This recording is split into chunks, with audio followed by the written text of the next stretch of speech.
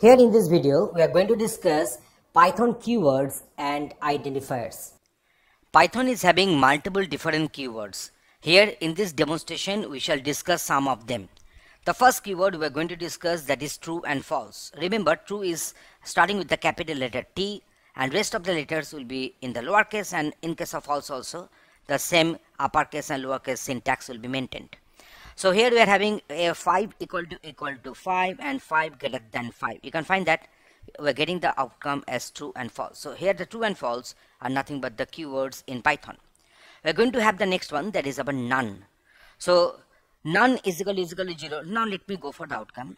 So it is producing the output is true, that is none is not 0, none is not equal to false, none is not like an empty list, and none is equal to none. It is returning me the true. Now what is the use of none actually? So let me go for this. Here we have defined one function. The name of the function is a void function, because it is void. Why? Because it does not return any value. So now if we the return, if we assign to x and if we then print x, then obviously we shall get the none as the outcome. You can find that we are getting none. But here if the function returns, then you can find that it is returning the value c. Value of c is equal to 3 here, and 3 is getting printed. But if we just make this line omitted, if we just omit this line, you are getting the outcome as none, because the function returns none. Next one is the and, or, and not. So true and true, true and true, outcome will be true and true, outcome will be true and false rather, outcome will be false. True or false, the outcome will be true, and not a false, the outcome will be true here. So in this way you can go for other combinations. So let me write some other combinations here. So let us suppose I'm going for true and true. I'm going for true false. So here we're having this true or true, and if you go for the true here, so now let me check what is the outcome we are going to get. So true and true is true, true or true is true, and not of true is false here. So that is another way to get the outcome, and here we discuss, that is the and, or, and not keywords. Now we are going to have this as. So import math as my math. So here we are having this alias of this module math. So here the keyword as has been used, and in the rest of the code we'll be using my math, not the math here, because the math has got, this module has got renamed to my math in this application. So mymath.cost, mymath.py. In this way you can go for the output. Next one is the assert. After assert you usually write one boolean statement. So 5 greater than 5, it is producing assertion error. So that's why it is some assert error is taking place. But if I write 5 greater than 4, so after assert always we should write some expression which will return some boolean output, that is a true and false. So some condition has to be written after this assert, after assert. So now here you can find that no outcome is obtained because both the conditions are true here.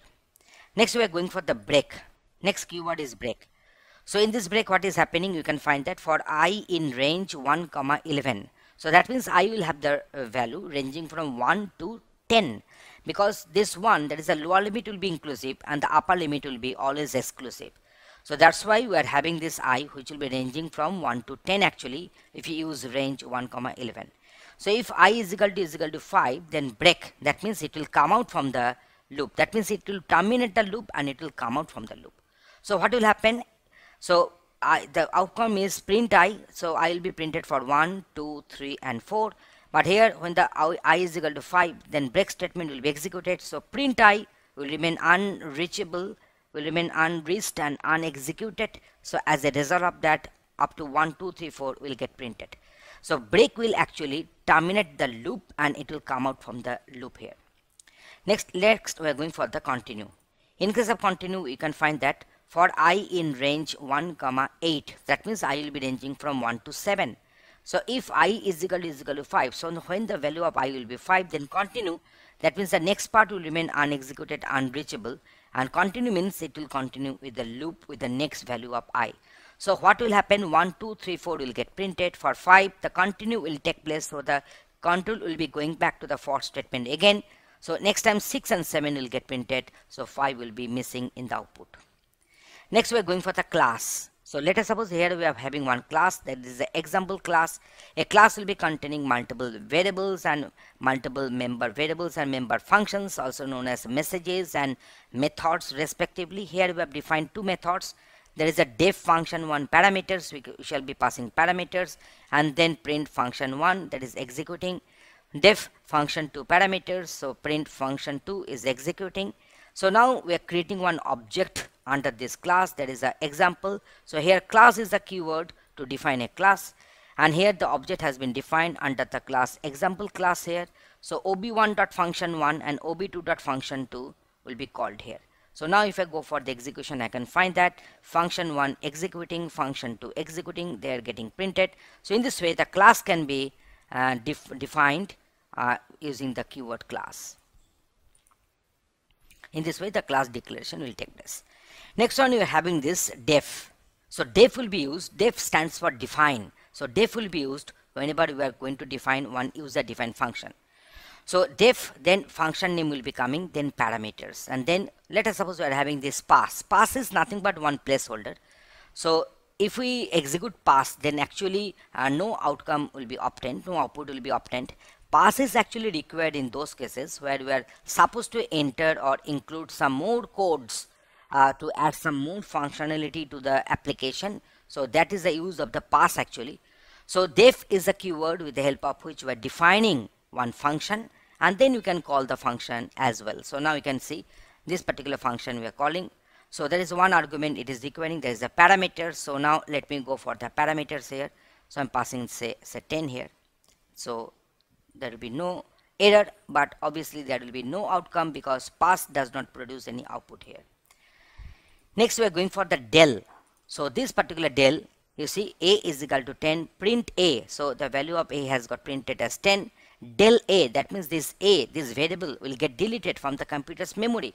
So next time if I go for printing this a, then one error will be raised, and that error is known as name error, because the variable does not exist and is written as the message that name a is not defined here, because after deleting the variable a will be deallocated from the memory. So next time if you go for print a, it will tell you, it will raise the name error here.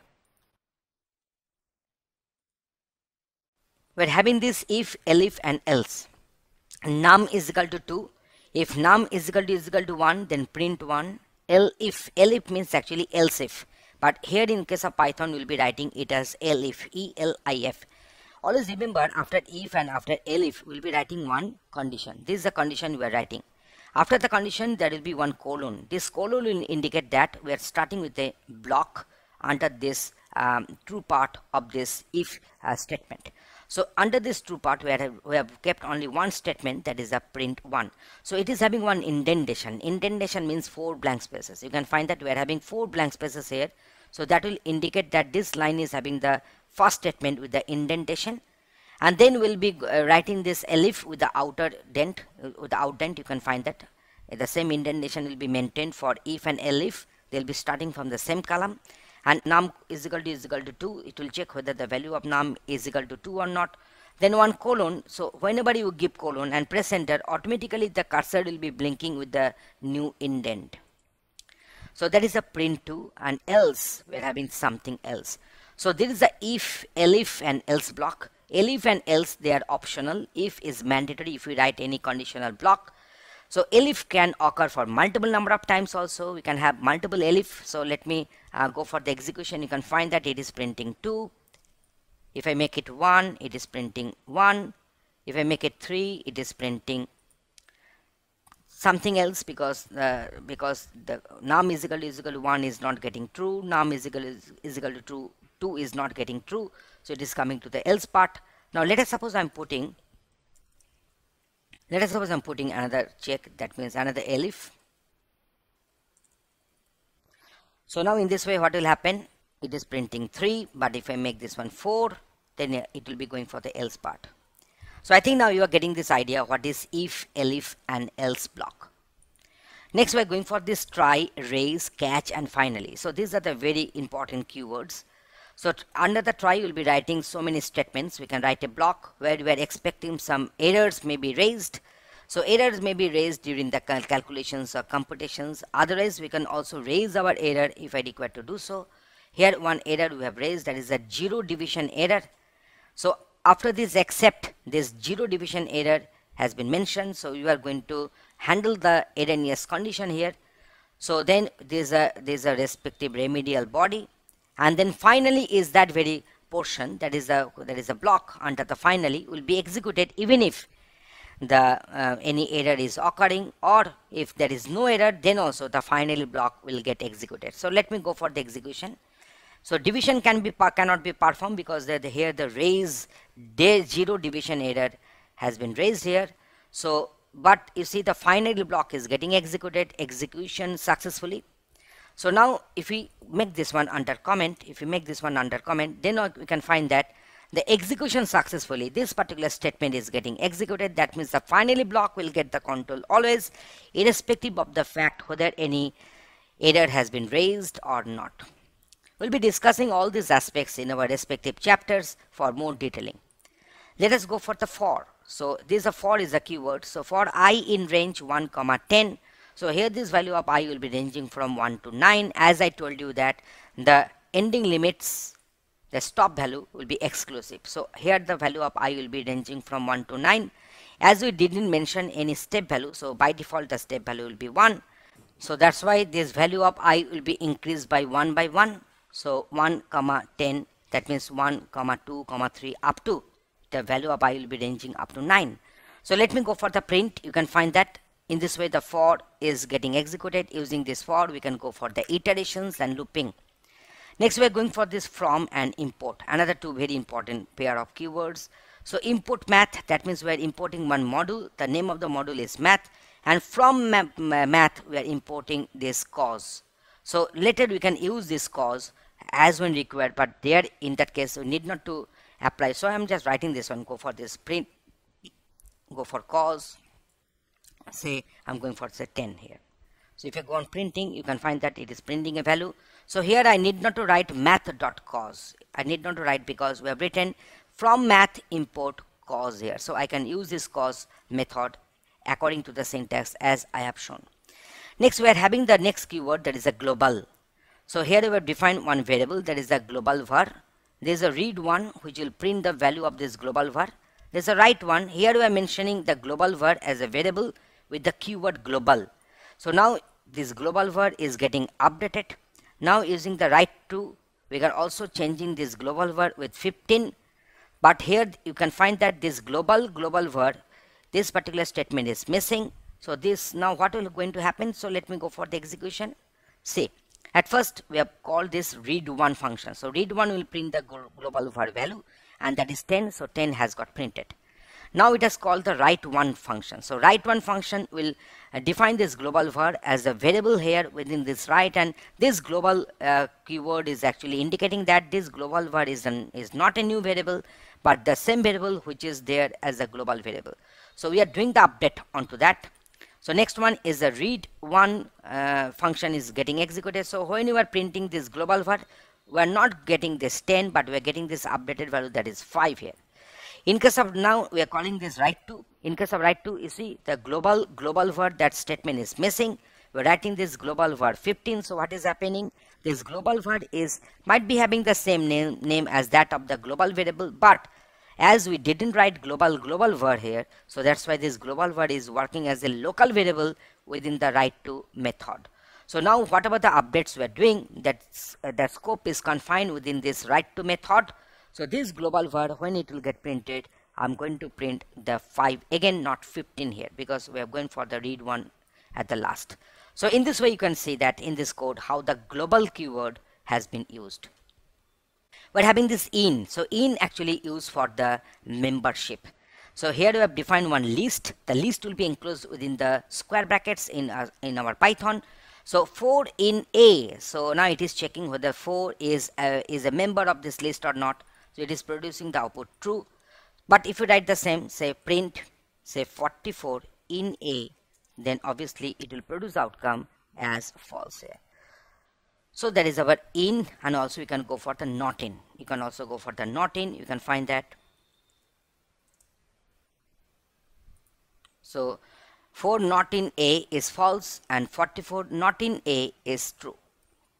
Next one we are going for this is. So print true is true. So is a keyword, so its outcome is true here. To define anonymous functions, that is user defined functions but no name, without any name, we're using the keyword lambda. Whenever we define user defined function with a name, we are using the keyword def. Def stands for define. But in case of anonymous function, anonymous method, the keyword will be lambda. So here you see lambda, so the function has got no name. It will take this x as input argument and it returns it does the calculation, that is x star 2. So that is 2 times it will multiply this value of x and that will be assigned to a. So for I in range 1 comma 6, so that means I will be ranging from 1 to 5 and it is printing I ai, that means this I will be passed. That means at first the value of I will be 1, then 2, then 3, then 4, then 5. And this I will be passed to this method and it is returning the 2 into x. So 2 into y will be returned. So I'm going to get, instead of 1, I shall be getting 2. When the value of I will be 2, I shall be getting 4. When the value of I will be 5, I shall be getting 10 here. So I can also print the value of I for the better understanding.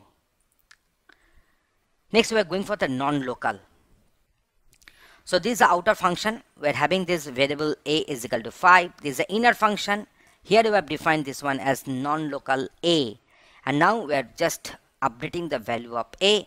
And from the inner function, we are printing the value of a. From the outer function, inner function has been defined. So now we can call the inner function. And then from the outer function scope, we are printing the outer function a. So now we are calling this outer function using this statement. So you can find that inner function has got assigned 10 to a because a is non-local a. That means this a is non-local. That means the a is not local within this inner function. That means we are using this a, and whenever we are doing some update and whenever we are printing this one, I'm getting here 10. And from the outer function also, if you print this a, I shall be getting 10 back here. So here we are discussing the keyword that is a non-local. We're having the keyword that is a pass, which I've discussed already. So pass will have no outcome. You can see that I run that code, but no outcome has been obtained because pass is actually working as a placeholder.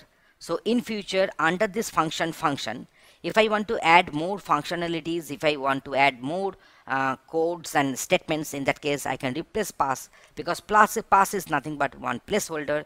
Later for new code insertion, I can replace pass with the new set of codes. So that's why you see it is producing no outcome. So let me call the function also. So I'm passing this 10. You see it is producing no outcome here. Next we are having this return. Return is another very important keyword. So a is equal to 10 within this function. The body is a is equal to 10 and return a. So now whenever we are calling this function, the function will return the value of a, that is 10, and we are printing that value here. So now let me go for the execution. I'm getting 10 here. So now we are having this while. So in the case of while I is equal to 5, I greater than 0, print I, and I is equal to I minus 1. So I have written this one as I minus equal to 1. So value of I will go on printing, and this process will be continued when the value of I will be greater than 0. So if I execute my code, I'll be getting the output for I is equal to 5, 4, 3, 2, and 1. Okay, the next keyword is with. So with open example.txt w as my file. So now what will happen? This example.txt will be opened in the write mode, and here we are using the keyword with, and to that particular file pointer, to this particular file reference, where you calling this write method, and this particular string will get printed onto the example.txt. So now if I go for execution, you can find that the example.txt. So let me go for the checking. Example.txt has been created just a second's ago, and you can find that its body is having only one string, that is the hello world, which we printed here. So in this way, using this with keyword, we can open a file either in the read mode or in the write mode or in the append mode, and we are having a separate section where you have discussed that what are the different modes are possible and operations are possible on our data files. So this is the use of the with keyword. we're having the yield. That is another very important keyword in our generator. So def generator, we have defined one method. The name of the method is generator, and for I in range 6, that means here this value of I will be ranging from 0 to 5. 6 means the value will be ranging from 0 to 5, and here we are not returning anything. You see, in case of generator function, we don't have the return statement. We usually have the yield statement. Yield will go on accumulating all the calculated values. So what is the value here? I star I. I will be ranging from 0 to 5. So I'm going for the square of that I. So it will be having the value 0, 1, 4, 9, 16, and 5 square, that is 25. So now yield will return one iterator. So now generator, the outcome will be obtained in G, and then for I in G, I shall go on printing the value of I, and the respective outcome will be obtained here. So instead of having the return, in case of generator functions, we'll be having the keyword yield, which will go on accumulating all the calculated values, and later from this iterator, we can, using the for loop, we can pick up each and every element at a time in one loop, in one iteration, and go on doing the computations. But here we have just printed the value of I here. So in this particular example, we have discussed multiple different keywords. You can see there are so many different keywords we have defined. Other than this, other keywords are also available, but these are the most usable and frequently used keywords in our Python code, and on them we have written small example codes, and we have explained that one with the required outputs. Thanks for watching this video.